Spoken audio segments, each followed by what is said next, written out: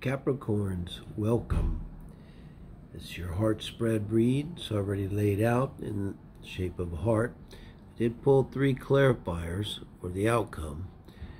I haven't looked at yet, but I know I'm going to need them. This is a very complicated read. This is for the mid-December time frame, and here we look at you, kind of where you're at in and around relationships right now.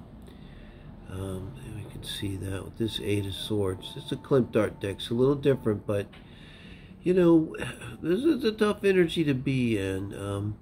And I see here kind of a cycle. Your person, their energy is a 5 of Wands. So, you know, this is more passive. This is being upset, being thinking about it, can't get it out of your head, running things over in your head over and over, that kind of thing. And tough energy to get yourself out of, because it's just in your head. It's like a prison in your head, right? But this person, I think, is what's causing it, or you guys are causing it, not to blame, you know. But your person here is more aggressive and acting out with you. I think this is just you and your person here. It's some kind of a long-term relationship, I mean, you know. But you may have had this energy a little bit when you first came together, if you think back. And maybe they do too. Maybe they're just combative. Maybe they have a Venus, and Aries Venus. But when you're reacting to them here, now you have the 3 of Swords, and they're reacting with the Hermit to you. You can see with this card, you have to take into account with the Klimt Dart deck, the interpretation of the deck. And, you know, that's... the back is turned to you, guys. It really feels like they're shutting you out. And, you know, you're responding, I think maybe I can understand, with the 3 of Swords. You feel like it doesn't have the heart there, okay? But, you know, you're in your mind. So, again, it's like, I think maybe a pattern, maybe with this very person even, or even with others. And this could be them, they're ghosting you or something like this, with this Hermit card too. I mean, in a way it's good. It does indicate maybe, it is Virgo too, we'll keep that in mind. But it's indicating the way they're reacting to you. So, you know, they might be looking at themselves or thinking about, you know, if you were ever wondering, I don't know, something like, oh, do they even know they did something wrong? But probably they do. And they're looking into themselves, though, but they're definitely not showing interest in you. Now, when you get down to the advice from Spirit, it gets interesting, because this is advice from Spirit for you and how to deal with your other person, and that's you deal with them as the Empress. Okay? Knowing your values, second house, Taurus, solid, rock solid.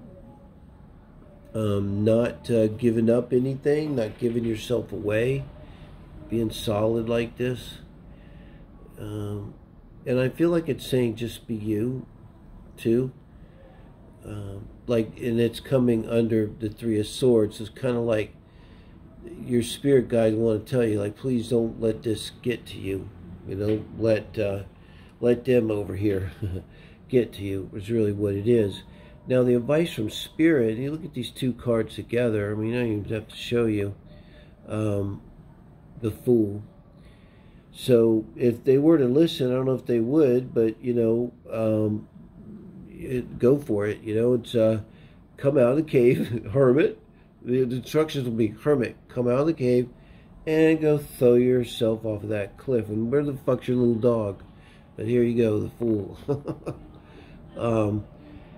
And that would be you, I think, because, you know, you're showing up here as the Empress, like Spirit would want to be saying, like, you are an Empress here, you are a great catch, you know, you're down, you're in this energy, whatever happened here, whether it was them or not, it comes in, you know, to consideration. And the interesting thing that shows here is the 4 of Wands. This is in the advice for the relationship as a whole. And I think the advice is that there is a long-term committed relationship here to consider.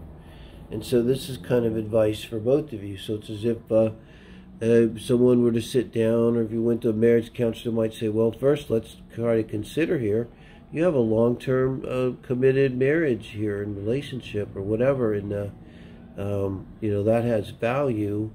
And you know, the Empress should know right away. It's all about value. What's valuable? Venus energy. And Taurus, what's tangible? What's of tangible value here?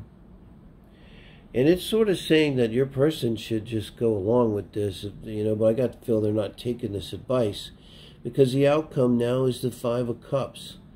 So there's no castle here. Again, it's a little different with the Klimt Art deck. But this now is all in your thoughts, okay, and with the Empress. But with the outcome, with this interaction going on, you get taken to your knees here with the Five of Cups. And, you know, nobody can tell you, oh, look, there's a cup behind you. Nobody can console you typically when you're in this energy. This is hurting again, like from a whole new way. But this is, I hate to say it, was like in your emotions, you know. It's like they really get to you through this process. Maybe because it is a relationship. Maybe because Pluto, Venus is really accentuating something. And something hit the fan that maybe had happened before.